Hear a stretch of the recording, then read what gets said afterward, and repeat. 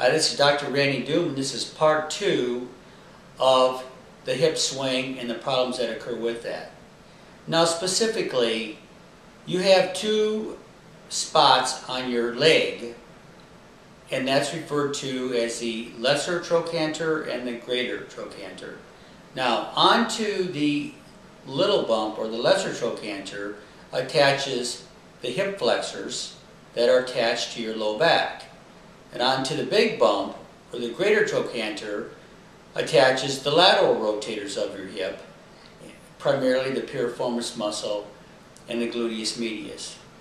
Now, involved with those two areas is also the iliolumbar ligament. That is the biggest ligament in your body, and attaches onto your low back, from there onto the top of your ilium or your hip bone.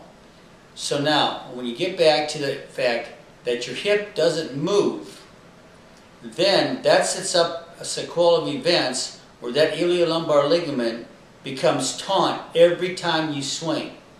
And eventually, that will just blow your disc right out. In fact, I have a client right now that has tremendous restriction in his hips, and he's having tremendous low back discomfort and shoulder discomfort as a result of it. So it's critically important that you understand the components that are involved here, which are numerous, and that it's a movement that is coordinated.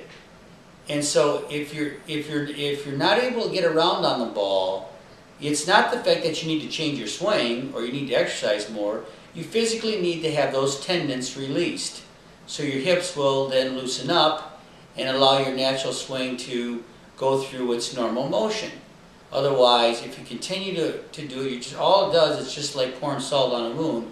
It just aggravates the condition until you get to such a point where you'll just fall over, with raging back pain, and that's already happened to a few people. So stay tuned for more info from Dr. Randy Doom.